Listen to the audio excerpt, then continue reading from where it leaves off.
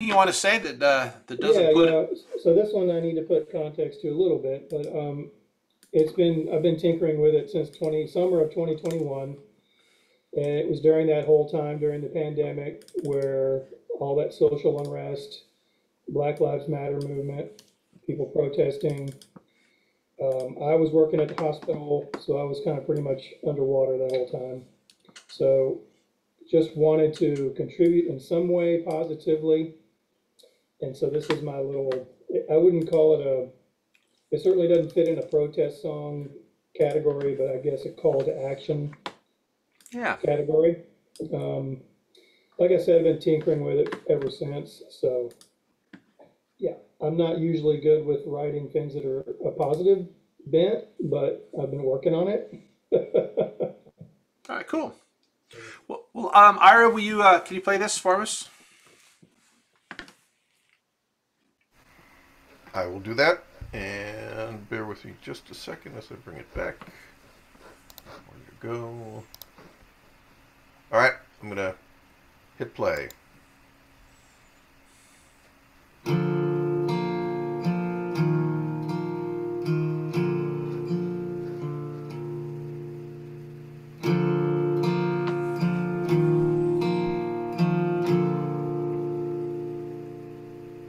We gotta find a way, learn how to love ourselves. Too long we've been afraid, living in hell. Sometimes what we need is more than ourselves. We gotta look for the good in each other. In every neighborhood, there's sister and brother. We don't have to let the darkness drag us down. Just shine a light to chase the darkness out. We've gotta find a way to feeling free and open up our hearts. It's not as hard as we think to start.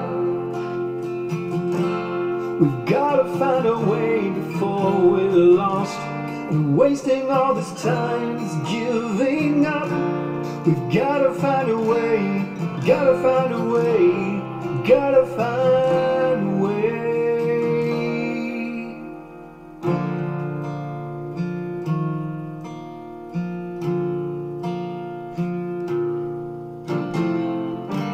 And everywhere I go, I hear people cry for change.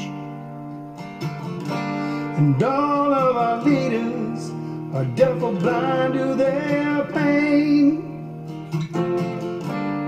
Everything got twisted when kindness was killed by hate. Is there any hope left in our hearts? Will we be okay?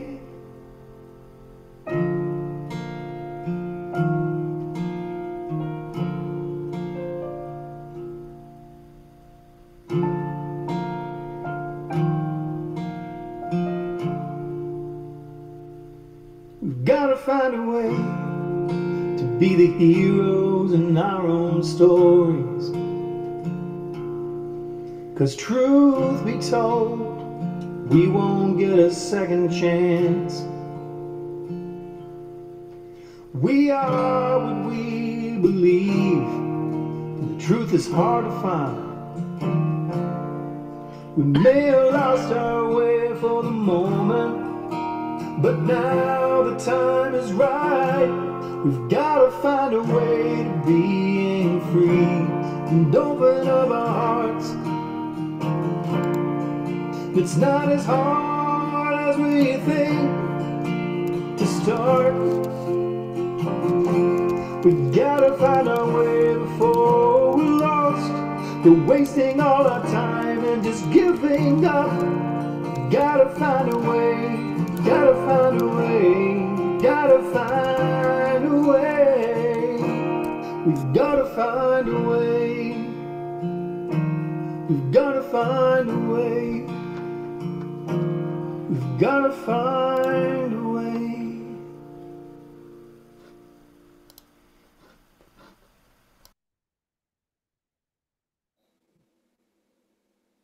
Yay! Very nicely done. Thank you. All right, so this is actually similar to Bruce's thing. I indented this section so you have verse, but you actually have a 3-line verse, then you have a 4-line verse, then you have a chorus, then you have a bridge, then you have a verse, 4-line chorus, and then you have your chorus. And so the form feels funky to me. And I hesitate a little bit to push people into like traditional song. Like, in order for your song to be good, you must use this box. You must fit into this this shape. But one of the reasons why those shapes have stood the test of time is because they work so well. You know, and this is in every genre: rock, pop, funk, folk, R&B, you know, heavy metal, industrial music. You know, like the song forms survive and grow. Hip hop, you know, like because these song forms work so well. You know, and occasionally songs that break the song forms are amazing. You know, like you know, try and put Bohemian Rhapsody in a song form. You know, like, you know, okay, Bohemian Rhapsody is a terrible song because it doesn't follow the traditional verse, chorus, bridge, chorus. No, you know, like be a moron to think that, or Stairway to Heaven, or Sloop B Sails by the Beach Boys. But this, and for the record, I call those types of songs, they're called through written songs, where they go from one thing to the next, and they kind of build. But that's not what you have here. You know, you don't have what I would call a through written song, where which is more cinematic and more theatrical. You have kind of a traditional song with sections that feel like they're out of order, only because we're used to hearing them. So we're used to hearing songs like this in a certain kind of way. So musically, what I would do, I would put this here.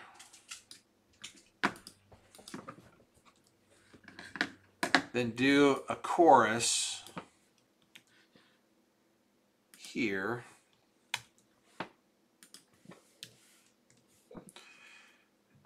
Which would still allow you to have, and I say this in love, it allows you to have this funky first verse, this funky 3-line first verse. There's really no reason for that, but it's super cool. You know, like it's, you know, like I want to say, oh, this needs to be 4 lines because my grandfather wrote 4-line verses and his grandfather wrote 4-line verses, and by God, that's the tradition in this. No, like it's really cool. I love that.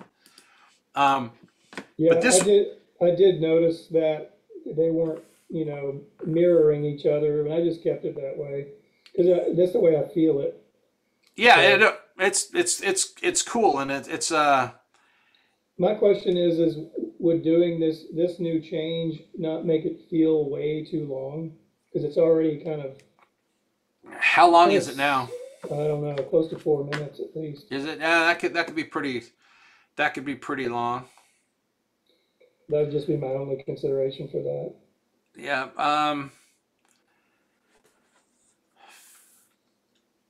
But I would risk having a longer song, that because it just felt funny going to this section similar Okay. to Bruce's thing.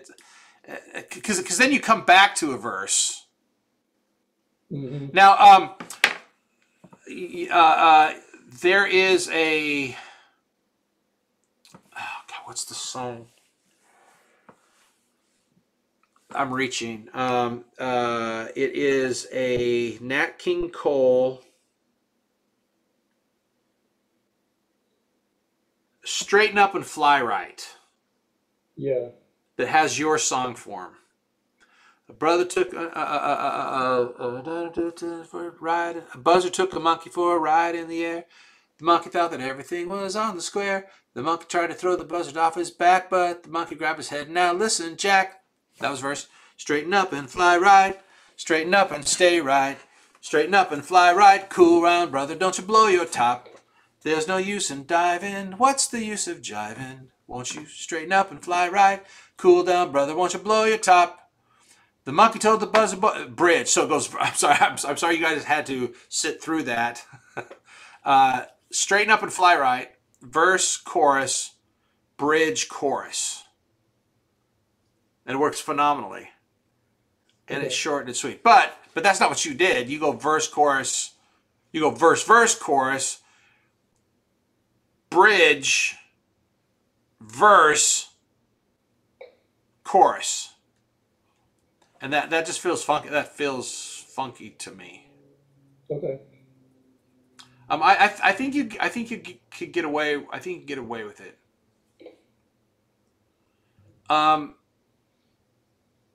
Get away with what?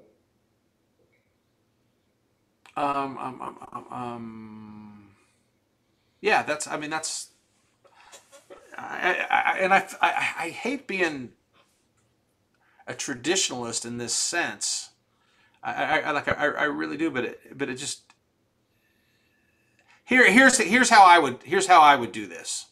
Here's how to make the decision, not based on what Shane says.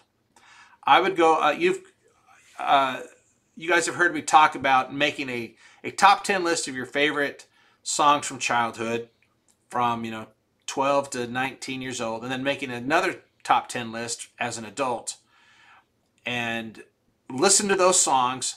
And if those songs have funky forms, then keep your funky form. If your songs don't, then you're kind of going against what you actually like. Like I'll use an example. Like hypothetically, like if all the songs on that list are Bohemian Rhapsody and a lot of progressive rock stuff. Yes. Where it moves, where it's more cinematic and goes section to section and section to section. If that's what comprises the most of that list, then keep it that way. That way you'll stay true to yourself. But let's say hypothetically you like I listen to a lot of James Taylor and Paul Simon and more traditional songwriters. If that's your bag, then none of them are doing that. I'm trying to think. I'm actually Paul Simon later in life. Paul Simon, sort of. But does that make sense? Yeah. Because I want you to be true to you and not true to Shane. What Shane thinks. Sure. I understand. Thank you. All right. Thanks so much.